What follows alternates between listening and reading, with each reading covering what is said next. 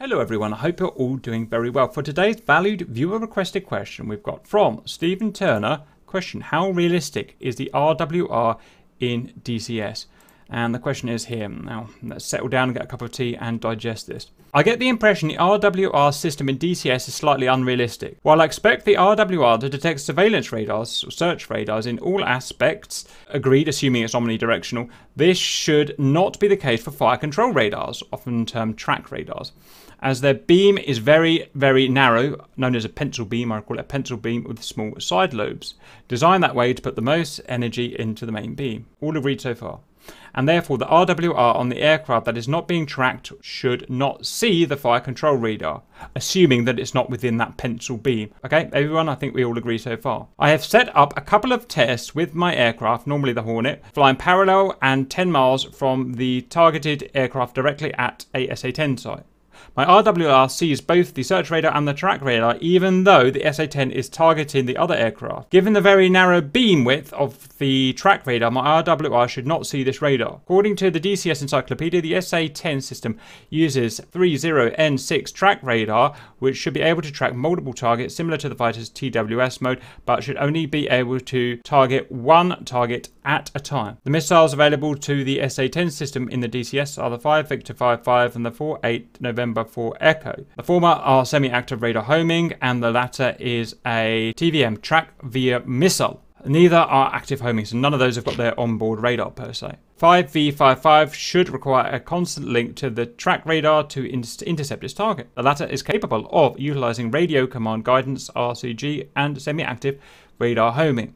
In RCG mode, the guidance would not be seen by the target aircraft and therefore not activate the aircraft's RWR. So, interesting observations. Let's break it down. First of all, we can break this down into airborne radars that we're looking at in our passive RWR, and then ground-borne radars that we're looking at in our passive RWR. So the first thing to say is that regards airborne radars that we are sensing, we've done thorough tests and we've got a good video. In fact, I'll even link it in this video description. You can see everything is definitely working there. The pencil beam will come out of the airborne radar, and if you are within that pencil beam, which in DCS is 2 degrees left, 2 degrees right, 2 degrees up, 2 degrees down, so 4 by 4 degrees, then you will get within the range simulated by the curvature of the Earth and the power square root drop off in terms of range. As long as your secondary aircraft is within that pencil beam, you will get the RWR warning of the track radar. If you're outside, this is STT obviously, single target track. If you're outside of that pencil beam, then you will not get the RWR. Everything works perfectly there. And so we expect the ground-borne radars to work as well, and we haven't tested this. This is what we're going to test today. And basically what this guy here is saying is he doesn't think the ground radar, the interaction between the ground radar and the RWR in probably any aircraft are working properly. That's what he's saying. The next thing is he's made it really complicated for himself. He's chosen an SA-10, which is just too ambitious. If you try and get the data on the SA-10 S300 PS, we found it really hard to get proper radar data to see the exact way that it's guiding its missiles. And bearing in mind, it does actually have 2 track radars that you can use. Big bird and a flathead? Flat plate? Can't remember now. Whatever, it doesn't matter. And it's got different types of missiles. It's just a very complicated system to try and analyze and work out, even if, and there's variables. Has DCS even modeled it right to the SA-10? There's variables. So what we're going to do is cut those variables out. For our test, we're going to simplify these things ever so slightly. We're going to remove the SA-10, which is a non-known factor. We're going to put a known factor in. We're going to put a SA-2 with a SNR-75 fan song for our control radar. Now, the reason we're doing this is to keep it super simple. The fan song can only track one target. That's, you know, it's a 1950s radar, and it can only track one target. Therefore, there's no extra complication in there. It can fire multiple missiles at that one target, but it cannot track multiple targets. If you're going to say, well, why an SA-3 or an SA-6? If you read the qualifications of those SA-3 and SA-6, they can actually track multiple targets. They can only fire on one target, I think, but they can track multiple targets. The SA-2 can fan song can only track one target, and we think the fire control beam is going to be a pencil beam as well,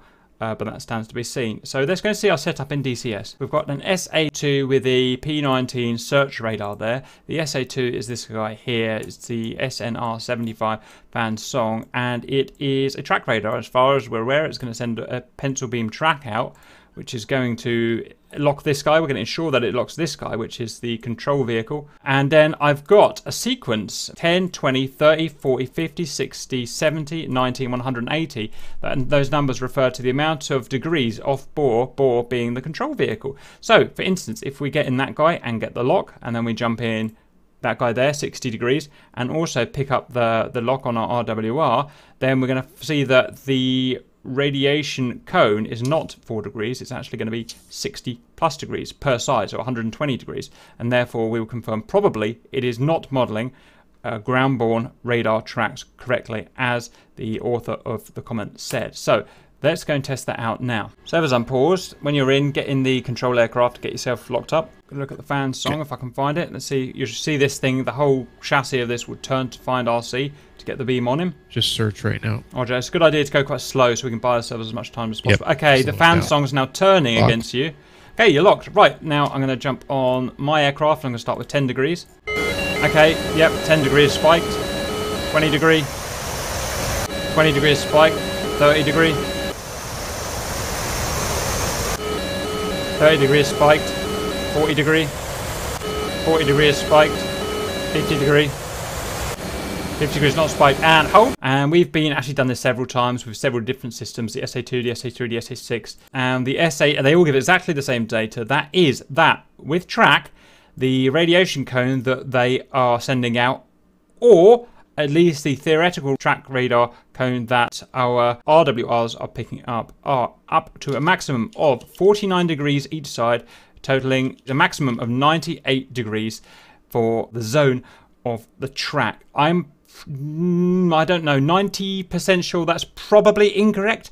Pretty sure this fan song and the other should be a pencil beam, 4 degrees across, something like that, rather than 100 degrees, which is more like search radar, or if anything. However, I don't fully know that.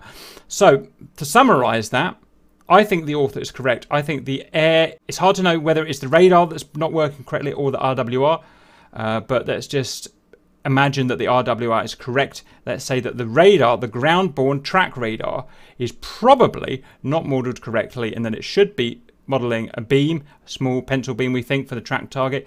In fact, all of them that we've tested are actually modelling up to a 100 degree segment with their track. I stand to be corrected. I'd love to hear from ED. I know I won't, but let me know your thoughts. You guys are more expert than me about this. Let me know if you think our DCS have got it right and there are massive track zones, or if you think I've got it right.